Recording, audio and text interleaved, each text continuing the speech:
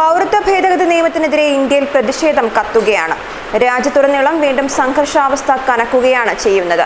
കിഴക്കൻ ഡൽഹിയിലെ സീലംപൂരിലും ജഫ്രാബാദിലും പ്രതിഷേധം അക്രമാസക്തമായി തുടരുകയാണ്. അതിനിടയിലാണ് അമിത്ഷാ ഇപ്പോൾ വീണ്ടും പുതിയ പ്രസ്താവനയുമായി രംഗത്തെത്തിയിരിക്കുന്നത്.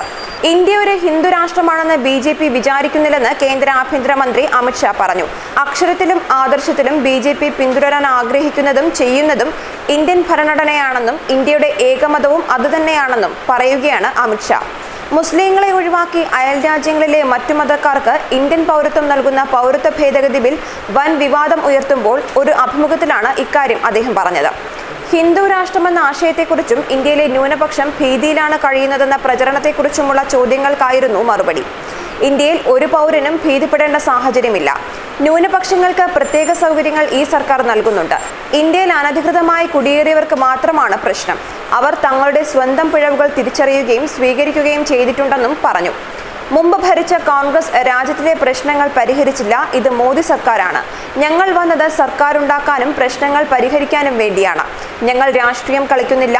ഞങ്ങൾ ഇവിടെ 5 വർഷവും ഇരിക്കും. ഞങ്ങൾ രാഷ്ട്രീയം കളിക്കുകയാണെങ്കിൽ 2023 വരെ ചെയ്യും.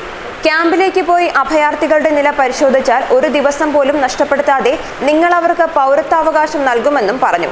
ഭേദഗതി പാർലമെന്റ് പാസാക്കി കഴിഞ്ഞ ആഴ്ച പ്രസിഡന്റ് ഒപ്പുവെക്കുകയും ചെയ്തു. അതേസമയം പൗരത്വ ഭേദഗതി ബിൽ നിയമമാകുമ്പോൾ രാജ്യത്തെ ഒരു സംസ്ഥാനത്തിനും അത് നടപ്പാക്കാതിരിക്കാനാവില്ല എന്ന് തന്നെ പറയാം.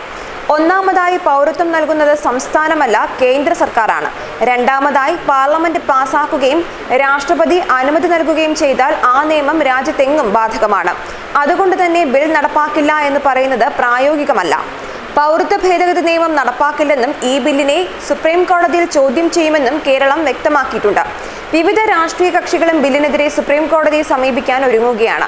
വടക്കുകിഴക്കൻ സംസ്ഥാനങ്ങളിലെ സ്ഥിതി കുറെ കൂടി ഗുരുതരമാണ്.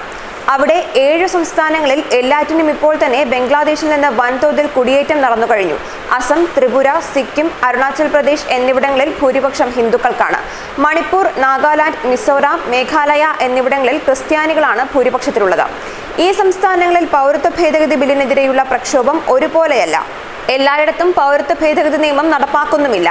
വടക്കുകിഴക്കൻ സംസ്ഥാനങ്ങളിൽ പലയിടത്തും ഇന്നർ ലൈൻ പെർമിറ്റ് അനുവദിച്ചിട്ടുണ്ട്. അതുപോലെ പലയിടത്തും ഓട്ടോണമസ് ജില്ലാ കൗൺസിലേറ്റുകളുമുണ്ട്. ഇവയുടെ പ്രദേശങ്ങളെ നിയമത്തിന്റെ പരിധിയിൽ നിന്ന് ഒഴിവാക്കിയിട്ടുണ്ട്. അരുണാചൽ പ്രദേശ്, നാഗാലാൻഡ്, മിസോറാം എന്നീ സംസ്ഥാനങ്ങൾ പൂർണ്ണമായും ഇന്നർ ലൈൻ പെർമിറ്റ് പരിധിയിൽ വരുന്നതാണ്. സംസ്ഥാന സർക്കാരിന്റെ അനുമതിയില്ലാതെ മറ്റു പൗരന്മാർക്ക് ഇവിടെ കയറാനാവില്ല. അസമിലും ത്രിപുരയിലും ചില പ്രദേശങ്ങൾ മാത്രമേ ILPയുടെ പരിധിയിൽ വരുന്നുള്ളൂ. എന്നാൽ അസമിൽ സ്ഥിതി പാടെ വ്യത്യസ്തമാണ്. അസം കരാർ പ്രകാരം 1971 മാർച്ച് 25-നാണ് പൗരത്വത്തിനുള്ള അവസാന തീയതി. ദേശീയ പൗരത്വ രജിസ്റ്റർ നിലവിൽ വന്നപ്പോഴും ഇതുതന്നെയായിരുന്നു തീയതി. എന്നാൽ ഇപ്പോൾ പൗരത്വ ഭേദഗതി നിയമപ്രകാരം അത് 2014 ഡിസംബർ 31 ആക്കിയിരിക്കുകയാണ്. അസം കരാറിനെ ഇതോടെ കേന്ദ്രം അസാധുവാക്കിയെന്നാണ് ജനങ്ങളുടെ പരാതി. അതുകൊണ്ട് തന്നെ അവിടെ പ്രക്ഷോഭം ശക്തവുമാണ്. ന്യൂസ് ഡെസ്ക്, മലയാളി വാർത്ത.